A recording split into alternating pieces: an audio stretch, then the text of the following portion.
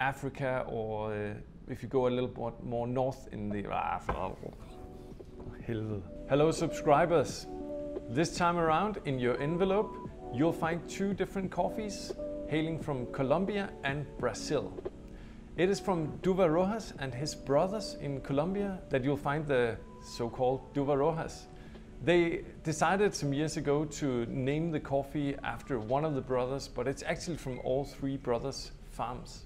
This coffee is, I think, a very unique Colombian coffee that has a lot more depth than what I typically find in Colombian coffees. Duver and his brothers grow on some of the most steep hillsides that I've ever encountered going to origin.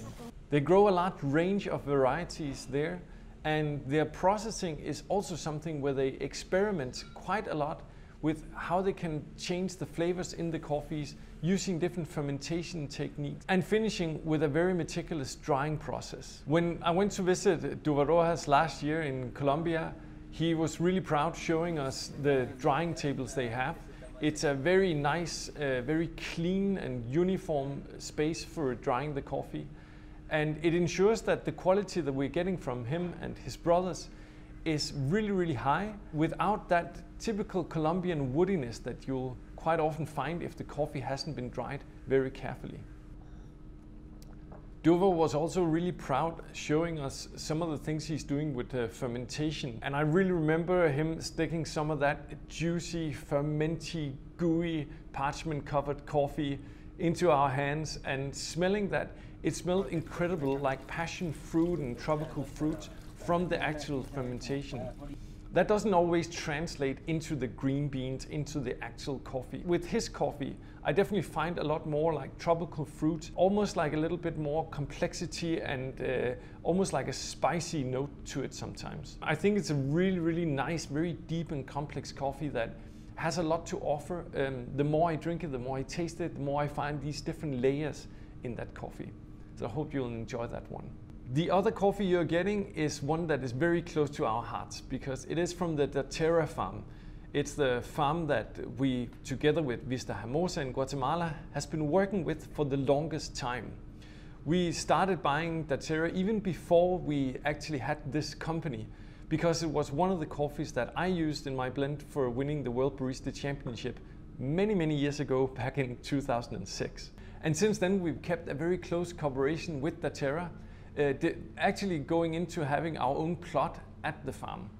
Daterra reached out to us a number of years ago and asked if we would be interested in having our own little plot of land at the farm. This is something we found really interesting because we know that it's required that you're there every day throughout the year to maintain a farm. So we don't have any desire to own our own farm anywhere where we can't be present.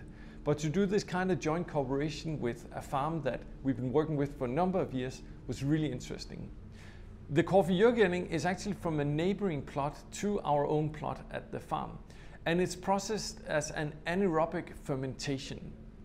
The varieties in this coffee are actually new to me. They're called, I think, Caturra and SH3.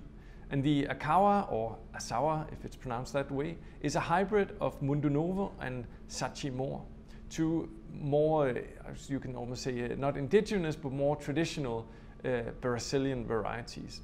And it's a good example of some of the stuff that Daterra is doing, finding new varieties and experimenting. What makes this coffee unique though is the anaerobic fermentation. Daterra puts the whole cherries into big steel tanks where they then seal them off, so oxygen is pushed out by the carbon dioxide emitting from the cherries. After that, the coffee is dried on raised beds instead of the traditional patios, and not using the traditional mechanical dryers that they often finish the drying process with. It is processed at their micromill that Daterra has made, used for their masterpiece series. So this is like the high-end stuff coming out of Daterra. It seems that the SH3 is a Caturra that has been modified with a leaf rust resistant gene from coffee Liberica and developed by the Campinas Agronomic Institute. In the flavor of this one, you'll find a marriage between like a certain toffiness and molasses, a little bit of like a nuttiness, but in a very nice pecan nut kind of way.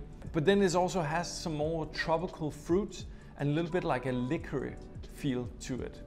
Together with the Duver Rojas, we think this is a nice contrast of two coffees from the South Americas that are very interesting, very nice and different. Hope that you'll enjoy it, and I'll see you in 2021.